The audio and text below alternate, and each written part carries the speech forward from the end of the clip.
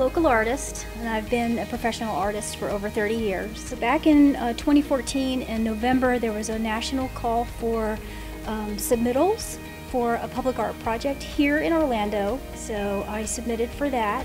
Mid-2015 is when they selected the finalist, and that was myself. And all my work is a response to my love and passion for nature. I looked for, it was an open door opportunity for me to put together a concept that celebrated hope and creativity. Well, this has been from start to finish, from seeing the actual application to now, to when it's installed and realized, will be a 2-year effort.